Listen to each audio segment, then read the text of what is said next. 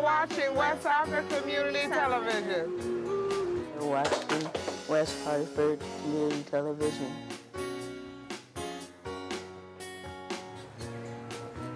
You're watching West Hartford Community Television.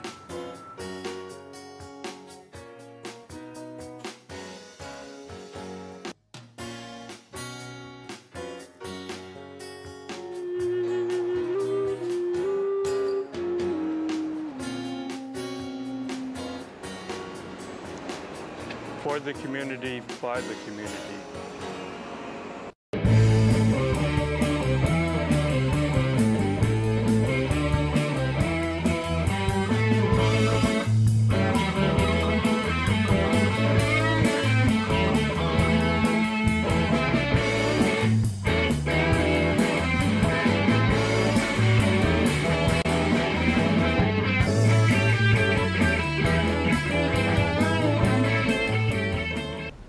Hi, and thank you for joining us at another episode of Two Guys and a Lot of Wine. I'm Bobby P.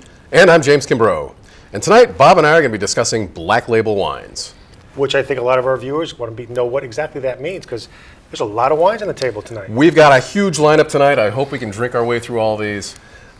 This is a trend that I noticed a couple of years ago, and I wanted to get it on the show a lot sooner than this, but we've had so many other great topics to put on the show. I couldn't squeeze it in until tonight. But I'm glad we finally got to it. This is going to be some great wines we're having tonight. And I'm assuming black label just means it's a step above some of the labels that we're familiar with, but it's just a different version of the same wine. It's a little different. I'm not even going to qualify it as saying a step above. It's just different. Different. And this is driven by a couple of different factors. Some of this is marketing, but some of this is a totally different winemaking style, and we'll discuss all of that during the show here tonight. But as you can see, we've got a huge collection. We're going to start off with the Mark West Dark. Now this is a little different from the regular Mark West Pinot Noir. And we've had, when I do wine parties all the time, people are bringing Mark West. Yeah, everybody brings it it everywhere. Absolutely, yeah. Hugely popular Pinot Noir. I don't drink it a lot myself just because it ends up at my parties. When I have other people You're over. like me, you always want something different, but. And there's so many other great Pinot Noirs out there. The dark is a little bit different, and it's driven by some of this was driven by the marketing they're trying to do to the millennial generation. Millennials are just now starting to buy wine, and when they did market research, winemakers found out millennials want a different kind of label. They wanted something. They didn't want to rely on the traditional vineyard history, the area that the wine comes from. They wanted to have something that kind of grabbed these people, and so they figured out that these people gravitated towards labels that were black, sometimes had a little bit of red lettering on it, sometimes had macabre theme to it or an interesting story behind the title. So that's when you saw, besieged, carnivore, vampire, all those crazy new labels come out. It's funny you should mention that, because when I was doing some research myself, what they're looking for is, I think, brooding, mysterious, yep. And what was the third one? That was dark. Yeah. Right. So typical millennial style, they want to just mix it up a little bit, go with something based on title. Exactly, and that's the marketing component of this, but that's not the whole story. The other part of this is the winemaking style. This is a little different from your typical wine, especially when you're talking about the Mark West Pinot Noir. This is made using the method, the French method sanguine. Yep. And it's a method where they start the maceration process and then they pull out some of the juice almost immediately. The lighter colored juice, yes. Yeah. So it's it mixes in and gets a little bit of color, and then they pull it out, and then they'll let the maceration process continue. But the ratio is different. There's more skins and less juice, and so that creates much more intense wine. You get a lot more body. You get a darker color, and so. That's what you're tasting now. Yeah, I mean, we poured a little ahead of time because we have so many bottles. Now, is the Mark West going to be our most full-bodied wine tonight? Is that, or is it? I think when we get down to the gnarly head, that's going to be the most full-bodied. So even though these are all full-bodied wines, this is the lighter full-bodied one. Yeah, and we're moving up to. It's partially because this is the Pinot Noir grape. This one and the Irony are both 100% Pinot Noir, and then you get into some blends after that. Well, this has an interesting aroma right off the bat. It's got a great nose. And when you look at it in the glass, you can tell it's a lot darker than your typical Mark West Pinot Noir. That's more in the Burgundian style. It's a lighter color, it's a lighter body. You know, when you make this with the sanguine method, you get a darker color, you get a lot more body. I notice it opens up more after you take the first swallow. I mean, you get a lot of character early on. It's a smooth wine. I don't think the tannins are that strong in this. Not with this one, no. But I noticed a second or two after I took my sip, I'm still feeling it inside. But mildly. I like it. I mean, I think there's blackberry in there a little bit. Yeah, a little blackberry, some plum, very jammy. Even though you're watching this show will air in May, it's springtime. This would still be a good summer spring wine. It's light enough that you could drink this in the summertime. And even if you're not, if you're in an air-conditioned place and you're having some red meats or stuff like that, I think all these reds are going to pair well with meat tonight. That's the recommendations that I got too. The pairing recommendations. These hold up well to meats, to chicken, stuff off the barbecue. You know. And the price points we're looking at tonight? Price points for these all in the $8 to $12 range, with the exception of I think the gnarly head was around 15 or so. It's going to depend on where you buy it, but well, that's interesting. I thought they might be just a tad bit higher. I was surprised how affordable they are. Well, you know why? Because millennials, most of them are still living at home. Yeah. So they got to spend their money wisely, and if they're going to buy wine, they got to keep it in that price point. I think these are all still great values. And when you looked at the market research for millennials, they were used to paying $6, $7, $8 a bottle, and so this is a step up for them. Yeah. And that's the way it goes for every generation. You start off drinking the cheap stuff, and then you move up a little, and you move up a little more. But once again, this first one, even though I've had Mark West, I think this is my first time drinking the black, and I like it. It's a very easy to drink wine. There's enough character in there for I think even a experienced wine drinker to not thumb their nose at or anything. That's still a very good tasting wine. I can't see this wine offending anyone's palate. Yeah. It's smooth. It's not velvety, and we're probably going to taste a couple others tonight that are velvety, but it's very easy drinking. It is very easy drinking, and I'm very happy that my first experience with this was on this show instead of taking a chance and ordering it at a restaurant and just buying it on my own. So Jimmy did good. All right. Good. So that was a good one. 2 thumbs up for that one, huh? And all these are available locally? Yes. These all have great national distribution. You should find all these very easily. Now, I'm really looking forward to the next one because Irony. It's a great name. The irony of the wine. I'm very curious to see the color difference that the first one we just had. As dark as the first one? It is about the same, yes. Now, Irony, just like Mark West, has a regular Pinot Noir. I've poured this at tastings throughout the Boston area on numerous occasions. I've poured the Irony Dark twice, and people loved it. It's so much more intense than the regular Pinot Noir. They just cram so much fruit flavor into this. It's funny. I don't get as big an aroma as I did with the Mark West, but could be the glass too. I get a more pronounced fruit flavor with this, though. Up front. Up front, you definitely get a little bit more. It's soft, though. Yeah. It is softer than the Mark West, I think. But it dies off quicker. I think the Mark West had a longer finish. Which, I think is important because, a lot of times, once again, spring is here, summer's coming. You want the wine to sort of drop off relatively quickly if you're drinking this outside or if it's kind of warm. You don't really want that whole jammy filling in your mouth, do you? I personally like a very long finish. You do? I have an appreciation for wines that just go and go and go. Like your women. Yes. I appreciate that, Jim. But yeah, this is another example of a wine that, we were doing a blind tasting here. Both these wines we just tasted, I wouldn't have guessed the price point of these at all. I wouldn't have guessed the price point, and I wouldn't have guessed that they're Pinot Noir.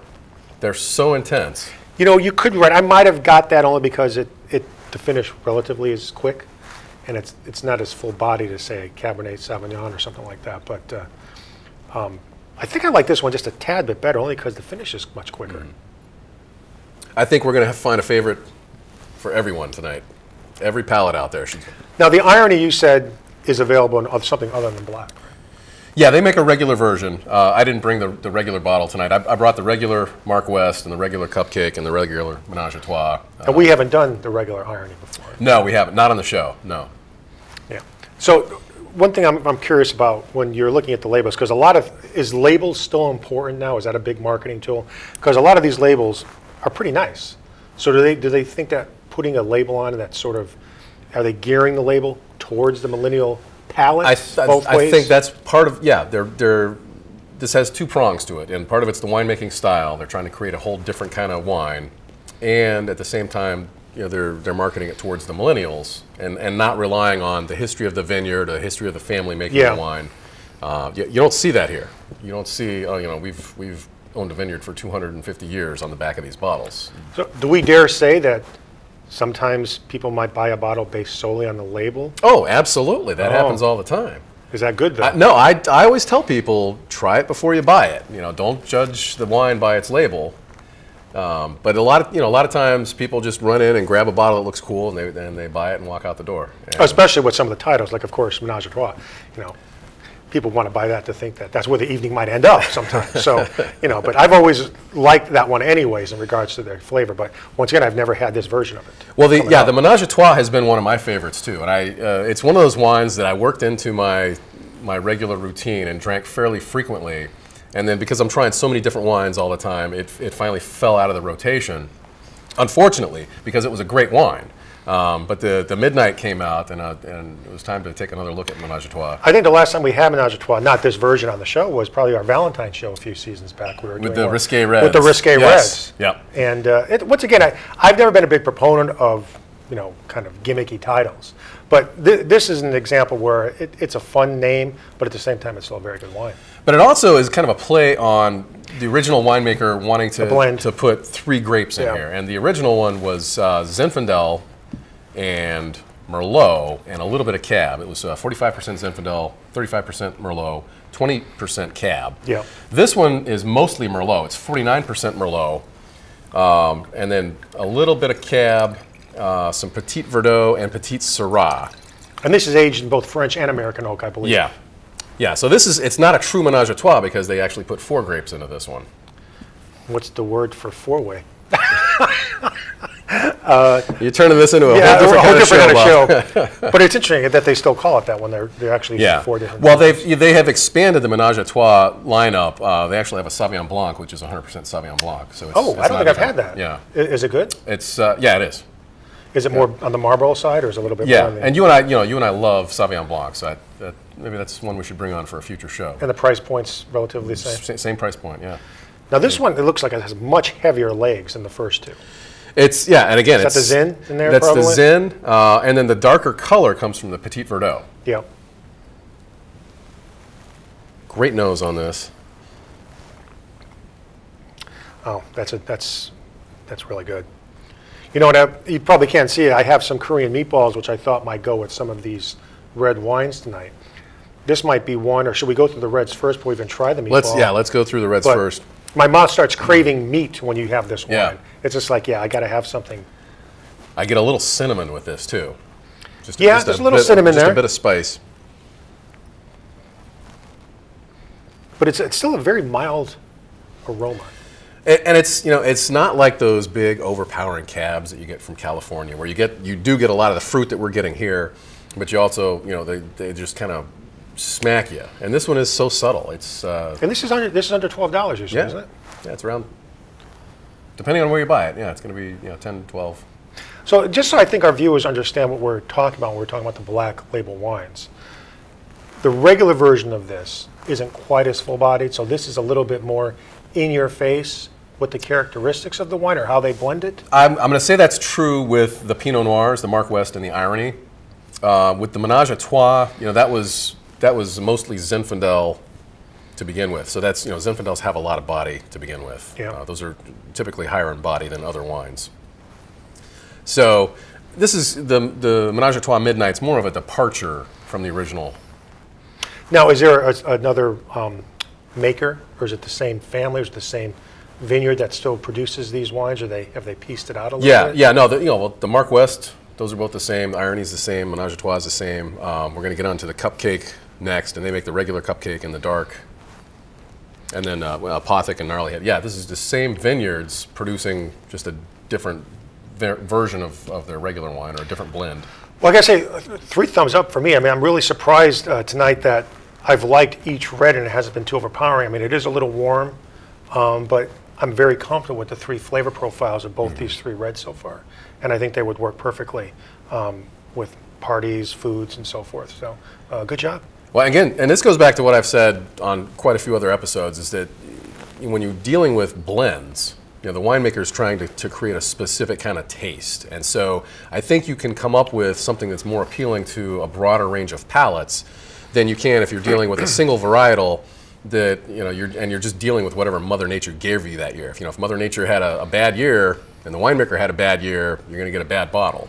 When you start blending, you can kind of tailor the taste for exactly what you're looking for. And I do want to emphasize, though, that these two Pinot Noirs, if you're going to do a tasting like we do, if you're just going to have people over to drink some wine, do very small pours first, because after a while you're not going to notice the difference in profiles. These are very subtle, but there's a difference in taste. Yeah. And the same thing with the Menage a Trois, going from those two to the third. The taste opens up a little bit more. It's a little bit more fuller bodied, once again, because of the 4 varietal of grapes that are in there. But once again, whenever you're going to do a tasting, go slow at first so you can really pick up those nuances in each bottle. And that's what I always tell people when I have wine tastings too, is just try a little, try them all, and then go back and pick your favorites. Pick your favorite, because they all blend together. If you try to drink all at the same time after you've done the tasting, it's not going to work. Pick your favorite after you've done the tasting and stick with it. Yeah, and you do get palate fatigue also. You taste enough wines, pretty soon you get into, and I do a lot of big tastings. So you do a lot more than I do. So yeah, I get in my 10th wine, 12th wine, and suddenly my tongue is not as sharp as it was at the beginning. Well, great job on the first 3, my man. Very good. All right, on to the cupcake. Which I know everybody's heard of cupcake. Yeah, cupcake makes the red velvet. And this is a similar cake theme. This is called Black Forest. But it's much darker, it's much more intense, much more concentrated fruit. Now people are going to automatically think chocolate when they hear this. Yeah. And you should get a little cocoa when you taste this.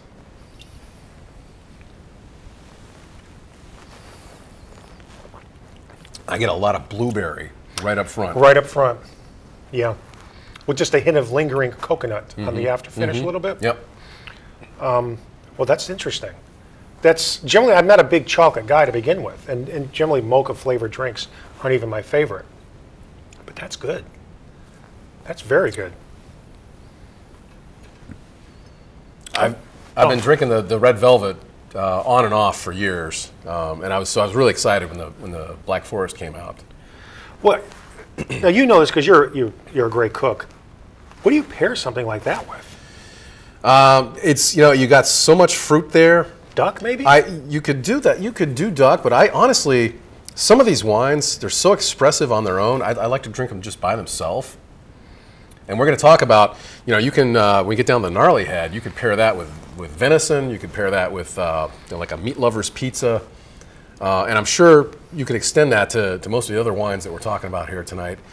But honestly, these are so expressive on their own. I'd just like to have them by themselves. It's funny you mention pizza because here in West Hartford or Connecticut, just like probably in Boston, pizza itself has just exploded in regards to small shops, these specialty shops, all types of pizza. Now, pizza is everywhere. And to me, nothing goes better with pizza than a red wine. Mm-hmm. I'm very interested, if I had my dithers, what I would pair, what kind of pizza I would pair that red velvet with, though.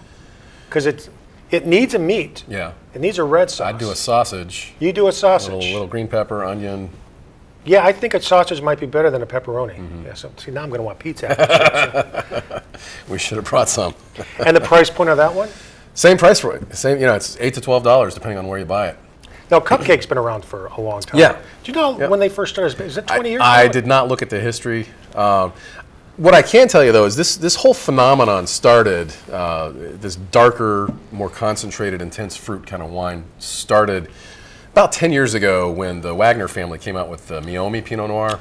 Oh, yeah, I love that one. And they did the same thing that Mark West does. They started the maceration process and then pulled some of the juice out and then let the rest of it just kind of soak.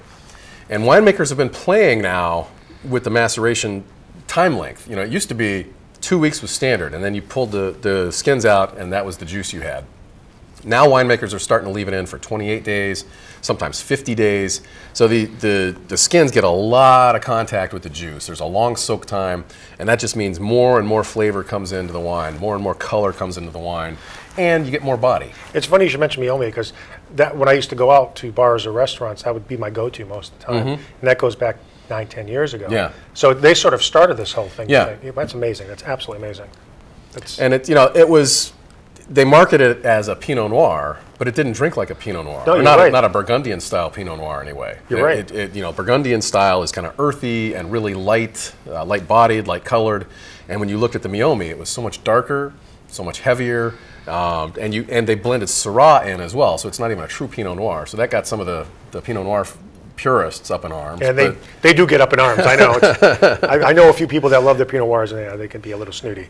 So if my take on that is, if you don't want to call it a Pinot Noir, or if you're a Pinot Noir purist and you don't want to count that as a Pinot Noir, fine, don't. But it's a great wine on its own, and if you want to say this is a whole subcategory, go ahead. Well, another winner. Fantastic. All right, on to the Apothic Dark. Now we've had the original Apothic Red Blend on the show a couple of years ago, and if you remember, that was a fruit bomb. Yep. It was so much fruit, but a lot of sugar in there too. It came off as kind of a sweeter style red wine. I found it interesting. Wasn't something I wanted to drink every day, but I was certainly happy to bring it on the show and share it with everyone. This one should be just like everything else tonight. A lot more intense, a lot more. It is. Actually, this probably has the strongest nose out of all of them tonight, I think. And it's pretty close to being the darkest. Close.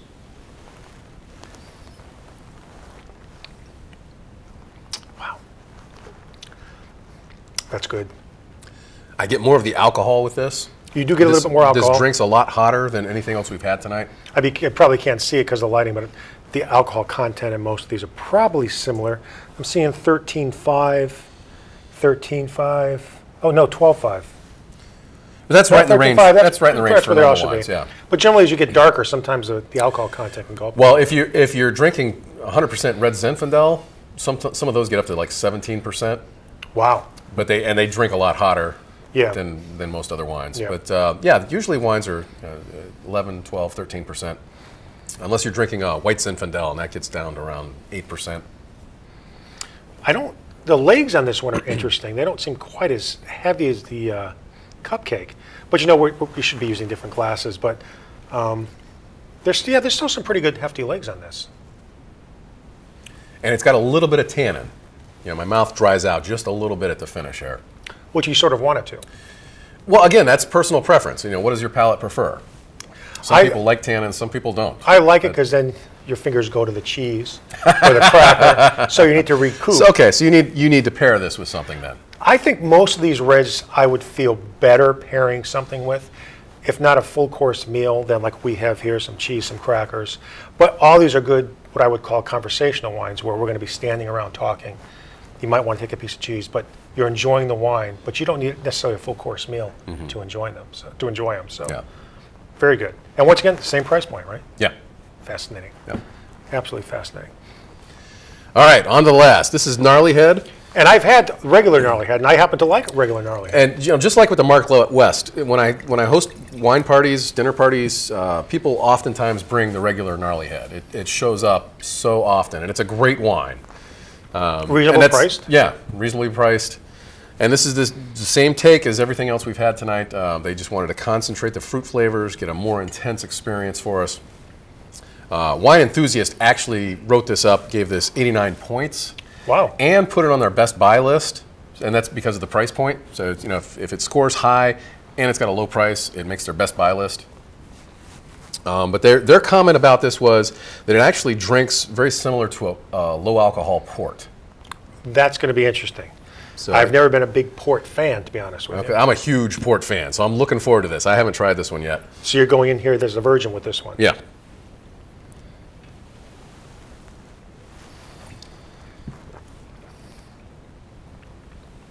Yeah, it's got a little bit more of a bite on the downward flow. And it's got a very long finish too. And this one just keeps going and going. It does. It's probably, you're right, this is the longest finish we've had tonight. But it doesn't burn me like a regular port would. Generally, for my palate, I sort of have a cutoff for alcohol content. Usually 14, 14.5, anything over that. sometimes I don't enjoy it as much because the alcohol is a little bit more pronounced. I don't get that in this one, though. I think this is really smooth. It has a nice finish to it. A lot of dark fruits in here. Really nice. Yeah, jammy. I'm really enjoying this one too, and I've only taken one sip. I'm still getting a finish off of this. It just keeps lingering. You know, it's one of those things that I think all the reds would have probably benefited from the proper glass tonight, with a little bit more openness. I should have brought the Riedels back. You know, it's just we have such limited space here, and I know we've done the show where glasses had made a huge difference in how the wines tasted. And I think that's probably the case in a lot of these wines tonight. If we had a little bit more an open stem, get a Bordeaux glass. I think all these reds would have had a more pronounced flavor profile. But I think these actually are Pinot Noir glasses, I believe. Well, that's why they worked well for the first. Yeah. So the first two, phenomenal. But I think the other four are such stars; they would have benefited from a little bit more open stemware. Yeah. So and don't underestimate that, people. Always try to use the right stemware. Well, what you're saying is these other four are so good that they overcame the wrong glass. They did. Still stood out. Well, you know, I know we've talked about this before, and I think when you pick up a glass with a wider stem and your nose gets in there, you're breathing in the wine as well as tasting it, and that's one of the benefits when you have such a full-bodied forged gems all four gems here from the Menage a Trois to the end. That's what you're experiencing. So, well, if you remember back to the Riedel show, the whole point of the Riedel glass was to shape the glass so that the wine hits the appropriate point on your tongue. Yeah. And so you want different wines to hit different spots on the tongue. And the funny thing is, all these wines hit the appropriate price point in your wallet, which is phenomenal. Because I've said at blind tasting, I would have put a lot of these wines over the $20 range. I would have too. And everything came under $15. That's unbelievable. And almost all of it was right around $10. And if you look online, some of this stuff you can find for under $10. So there's some great deals to be had out there. You know, in our remaining few minutes, Jim, is there anything else exciting? I know you're really active in the wine business up in Boston now. What's the big trend up in Boston? I mean, what's going on up there? Well, Portuguese wines have been the huge trend for the last couple of years, probably 2-3 years. And we had the Portuguese guest on a couple of months ago, Jose Maria da Fonseca. Yeah, I watched that show. I was not, but I watched it. It was phenomenal. I'm sorry you couldn't be here because he had some phenomenal wines. And I'm hoping to get over to Portugal at some point in the future and visit him. But I'm now working for a distributor in Boston, and we actually do focus on Portuguese wines. So I'll be bringing some of those on in the future, and I'll announce ahead of time so that there's no conflict of interest, just to let you know that those are wines that I represent. Well, like I said, I actually had some Portuguese wine recently, besides the ones that you had on the show, and they're very unique profile, and I really like them. It's different grapes. The Portuguese grow completely different grapes than you see anywhere else in the world, and that's why they have their own unique flavor. Are the prices a little bit lower? Or are they? They're much lower, and it's part of the reason is because Portuguese wines aren't that well known here in the United States. So I feel like they kind of have to buy market share by lowering the price. Yeah. But that means you, the consumer, gets a great wine for a very low price. And that's really what it's all about, isn't it? That's right. Any wine shows coming up? The Wine Riot will be occurring in Boston very shortly. That's a big wine expo geared more towards the millennial crowd. So check it out. Check that out. And before we leave, I just want to remind everyone you can watch previous episodes of our show on WHCTV.com or on WHCTV.org or on YouTube.com. And if you have a question or comment for Bob, friend us on Facebook. We'd love to answer it here on the show. And as always, thanks for watching as we well into our 7th year. And until next time, keep Jim and I in your wine cellar.